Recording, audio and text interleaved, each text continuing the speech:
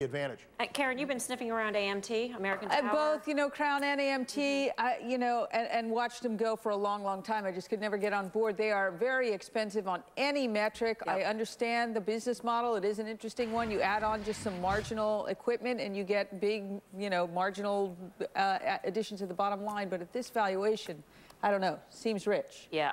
AMT, American Tower, the biggest, 27,000 towers in total. That's a tremendous number of towers. Why are you laughing? Tower power. I was just in Marion, Illinois, the home of Marion Federal Penitentiary, and we drove by this big thing, and the guy I was with said, "That's one of those towers." Oh, really? A cell tower at the prison? I thought you shared that with us. What were you doing I was there? just laughing. You're visiting the prison? The last Italian in Marion, Illinois was John Gotti. Just that didn't work out too well. So. No, it did not. All right, moving on here. It is the end of the first quarter, so we are looking ahead. And you guys out there might think the bull market